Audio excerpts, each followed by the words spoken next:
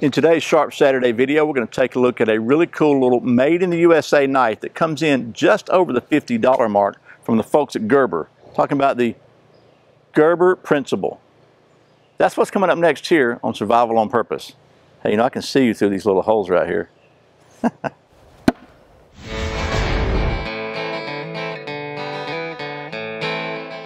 Welcome back to Survival on Purpose, your home for trustworthy information and gear reviews related to camping, survival, and general preparedness for regular folks. My name's Brian. Thanks for joining me. So I'm here at the Survival on Purpose Worldwide Headquarters Outdoor Studio, and it is the middle of May and the mosquitoes are in force. So I got to get the old thermocell cranked back up soon, but before we do that, I'm gonna go ahead and try to get through this video. So if you see one of those pesky little suckers on my forehead, let me know, okay? Anyway, as I said, today we're gonna take a look at the Gerber Principle. This is a really cool little made in the USA knife that comes in at around $60, which I think is a great price for a made in the USA knife. And here on the Sharp Saturdays, I'm doing my best to try to mix in as many made in the USA products as possible, not just on Sharp Saturdays, but throughout the any gear reviews I'm doing this year anyway, because I like to support USA companies and American companies because I am American. So there we go. That being said, it's definitely not as easy to find lower priced, budget priced USA made knives as it is knives coming from other places in the world. So I was really excited when I saw this little knife from Gerber, that it is made in the USA and is, again, around 60 bucks, and it seems like a very capable little blade. So I thought we'd do, instead of me just rambling on about this, we're gonna go down to the old stump top and get to doing some of that knife stuff. We're going to do that right after this word from one of our sponsors. This video is sponsored by my friends at clickbelts.com, where you can save 15% by using the coupon code SOP15 at checkout. ClickBelts feature genuine Cobra buckles, and they are sewn right here in the USA in the great state of Texas. They've even got the really cool TSA-friendly poly Cobra buckle now. So if you're looking for a very, very strong, very cool belt, I encourage you to check out the folks at clickbelts.com. Don't forget, use the coupon code SOP15 to save 15%. Okay, we are back, so with no more rambling, let's get down to the old stump top and get to doing some of that knife stuff with this Gerber Principle. So here is the Gerber Principle fixed blade knife. Again, this knife is, you see, made in the USA. Features a 3.5-inch drop point blade of stonewashed 420HC steel with a 0-edge Scandi grind, 8.5-inch overall length. As you can see, it's a full tang knife with a rubber TPE rubbery kind of overmolded handle, 3 fully sleeved lashing holes, and a handle that is designed to give you several different grip options. Comes with a little kind of a molded, some sort of a polymer plastic style sheath, and it's reminiscent of the strong arm sheath. It snaps in, and there's a little button here that kind of locks into this first lashing hole, and you can hear it snap pretty well. And it's by golly in there pretty good. But if that's not enough, there's also a detachable Velcro strap here with a little pull tab on it. So pretty cool there. And then if you look on back, it's got this little, same kind of little deal as the strong arm. That allows this thing to be fastened to a molly, any sort of molly on a backpack or a vest, or it allows you to use the belt carry clip, and you just put it on here, and you can put it high, or you can put it up here and put it where it's a little bit lowered. So you got two different height options on that, and you just snap this through and it connects it on there. Or you can actually use this thing for a scout carry and do it like so and snap it in there, and that allows you to carry it scout style, you know, front or back. And then if you're going to carry it right-handed, you're going to be upside down. If it's going to be left-handed, then you're going to be I'm looking at it from my viewpoint. If you carry it right-handed, and what's going to happen is it's going to be upside down for you. If you carry it left-handed, it's going to be right side up. So that's the sheath, which I think is a pretty cool little sheath. Let's get to doing some knife stuff. Chuck Norris can pick oranges from an apple tree and make the best lemonade you've ever tasted.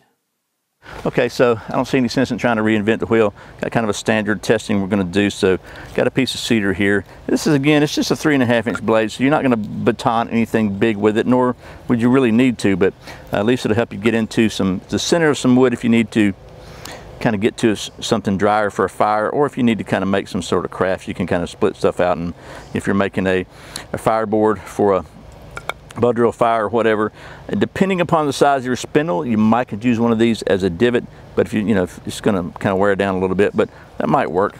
But let's just go ahead and see if we can baton this little bit out right here. And this has kind of got some knots in it, so hopefully we'll see. But this one's made in the USA, so I'm confident in it. Oh yeah, no problem at all, but we didn't hit the knot. Let's see if we can go through the knot, just for fun, because why not? Okay, kind of went around the knot a little bit. All right, so there's that. Obviously it's not a chopper. I mean, you can probably do some little small chopping with it, but why would you want to when you could do this just as easy? Because it is stinking sharp. And by the way, let's just see. Okay, shaving sharp. So there's that. Let's do a little more batoning here. Let's split out some of this cedar and see if we can make some pretty cedar feathers, because you know I like some cedar feathers, because then I get to make some cedar fire, and it just smells so good. So let's just see. It does okay with smaller stuff, no doubt about that. And we'll just go ahead and split some of these out here. I have a little bit bigger piece here with a knot in it. I'm gonna try to go through this knot just to show you how tough this thing is, because I've already went through the knot once without a close-up, so we'll just go right through the middle of it. Let's just see. There we go. So I'm just cutting right down on that knot. And that is what destroyed actually a Gerber Profile, which was like a $20 knife a few years ago. But this one seems to be doing okay. And that's a pretty hard knot there. We're going to get it down in, and no damage on the edge whatsoever. And just to show you,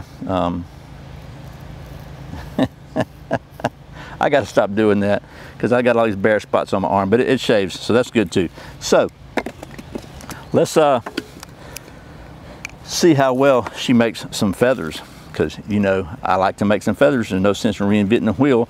That's the way I like to do these knife reviews. And this Scandi grind is, man, it is a really good Scandi grind. It butters through this wood.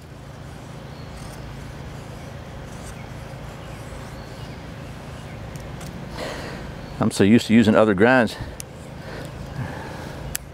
Takes a little getting used to with the Scandi again. So let's find a little bigger. That was getting kind of thin on me here. Let's try this one.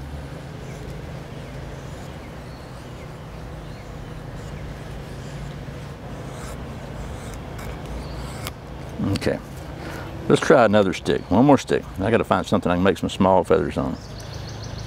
Small feathers with.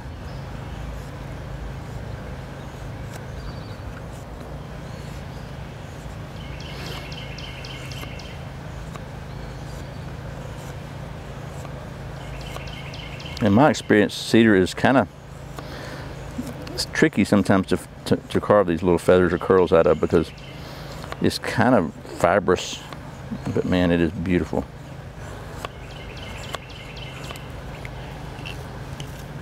Well, not a bad little pile of feathers there. I think it'll work. We'll get one more.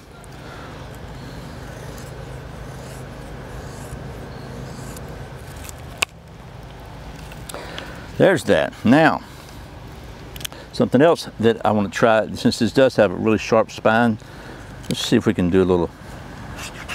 I mean, would you look at that? That sucker scrapes really, really good. I mean, look at that. Pretty nice. Oh, the wind's blowing.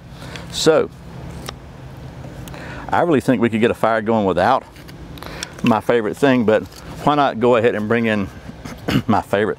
So this is the old 5-year-old hunk of fat wood that's been laying out here. It's probably older than that, but that's how long I've had it. And let's just see how well this thing scrapes some fat wood. And of course, it does excellent.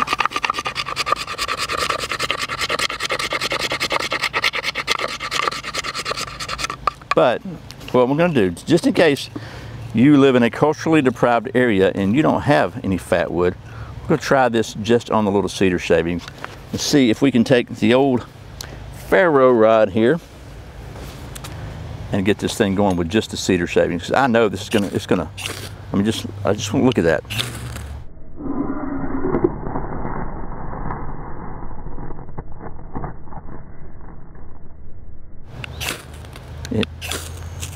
Wow, it, by golly, shaves. So let's see. I in one strike. And then we add that to the mix. It just gives it that much more loveliness. And man, that smells so good. So there we go. That's the, not bad there at all.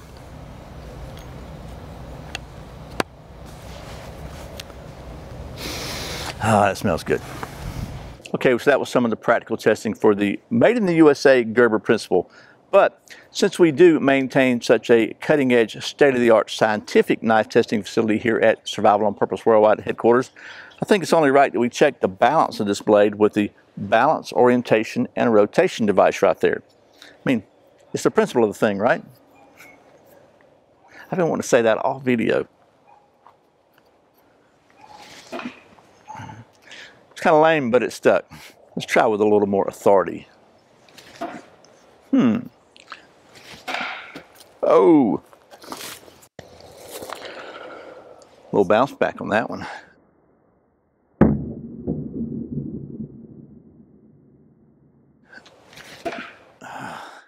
There we go. Give it one more try.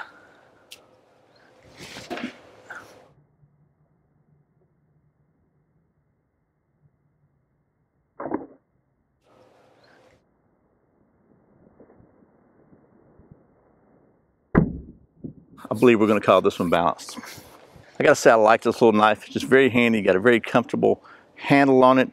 Seems like a very functional little blade, and it's pretty well balanced. What I really like about it is made in the USA at just over the $50 mark. So this could be a great little all-around camp knife, backpacking knife, or even an EDC fixed blade. It's just got such a wide variety of applications and uses. I like the little sheath that goes, you know, you can carry it several different ways, and it just plain old feels good in your hand. This thing has got a spine on it like nobody's business. It's got a really good edge on it, and it's again, made in the USA. So I'll put a link in the video description below if you want to go check this out further.